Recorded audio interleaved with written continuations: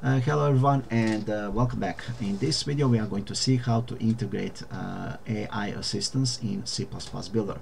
So starting with C++ Builder 12.2, you can use the Smart CodeInsight feature. So you right click in the editor and you have Smart CodeInsight, which allows you to do AI chat, find bugs, explain code, add comment, complete the code, optimize code, etc.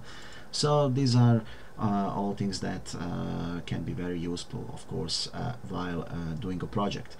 In order to integrate AI assistance, you need to go to the Tools options here, and under the IDE option, you have the Smart CodeInsight feature, and you have a possibility to integrate 4 plugins for ChatGPT, Olama, which is I believe also exists in offline version, and Gemini and Claude. So for the testing purposes, I will demonstrate how to integrate ChatGPT, because I believe most people use in fact ChatGPT.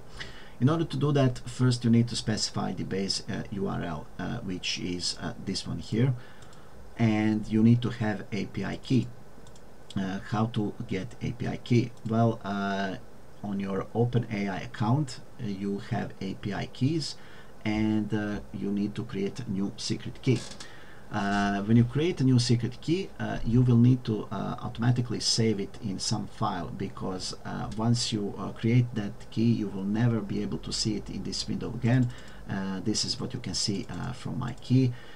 There are like 50 characters missing here in between, so you can never retrieve it back. So save it into a file to have it for a future reference if needed. And once you created that key, you need to paste it here. Okay, and what this key enables you is to do API calls on ChatGPT. And the thing that is important here is that those API calls are paid, so you need to have an account on ChatGPT in this case with some balance on it. So you cannot use this feature, this AI assistance, meaning you cannot use API calls at all if you don't have some balance on your account. So for that purpose, I have paid up, I believe, something like $10 here just to test this. Yeah, I paid $10 here, and just to see how this works. Like I said, no matter if you have the key, but if you don't have any balance, this will not work. Then you need to choose a ChatGPT model with which you want to communicate, or which you want to use. And of course, now you have various models here with with various pricing models. So you have ChatGPT 4.0, which is $5 for 1 million input tokens. This one is 50% cheaper, and if you go to this mini version, it's a lot cheaper, and you have some older models as well here, like 3.5 and so on and so on. So it's really up to you which of those models do you want to use, and you need to specify it here. Max token, well, I recommend to specify it like this. I believe that there are detailed specifications in the documentation on max tokens that can be used. It depends on the model that you are using, and the length of the input or of the response.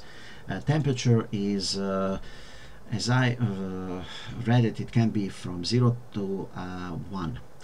Meaning that, for example, from 0, it's somehow standard from 0.2 to 0.8, where 0.2 is where the AI is very focused on your request, and 0.8 is where he is like giving random answers each time. So I set it to 0.3 to be pretty focused on the topic that I'm asking about, right?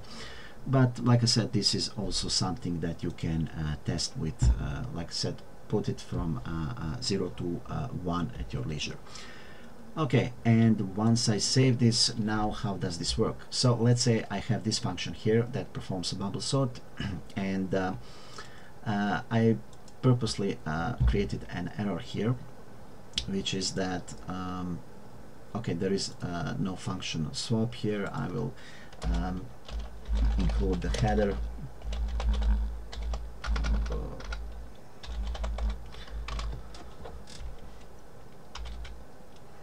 Okay, and the problem here is that some things are obviously unknown, like this function swap and this variable swap here. So I can choose this code here and say right click, smart CodeInsight, find bugs.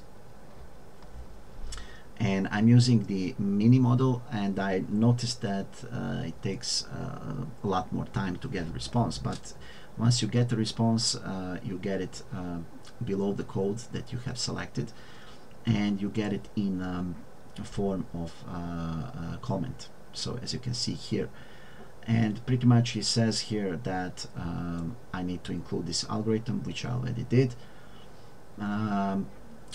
but he pretty much gave me how this should look like. So obviously I have forgot to use the std here. Okay, and what I'm also missing here is the declaration of this swapped variable here. So I'll just copy this to see if that's really it. So what did I copy? Okay, bubble sort. Let's just copy paste here, and let's run this. Okay, so there are no more errors here. As you can see, well, it worked. So pretty much he found my bugs, explained it here in details, gave me the correct code, and it works. I can also use some other features. Let me just see, like smart CodeInsight, explain the code. Okay, so if I don't understand what this code does, I will be trying to get the explanation.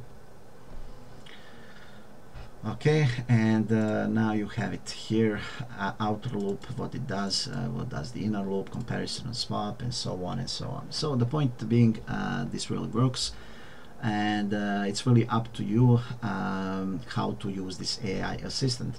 So do you want to use it directly from inside C++ Builder or Delphi? But in that case, you need to have this API key, and you need to have some balance on your ChatGPT account, meaning this type of usage is not free. Okay, and that's probably the main drawback of this option here, because each time you need the assistance, you need to pay for that API call, while you have free options if you use ChatGPT, for example, directly from a web browser. And just for reference here, I made like maybe 20 API calls in general here. I didn't spend much here, especially if you use a mini model, but then again, you need to have that in mind, that this is not free, and eventually, for example, in some more complex projects, you will probably spend a lot more during the time. And also, I'm not sure how much I like this output here, where you get this explanation is pretty detailed, but the drawback again is that it takes so much space in the editor, and I'm not sure if this is the happiest solution at the moment, but it is what it is. Probably in the future, or hopefully, it will be a bit better.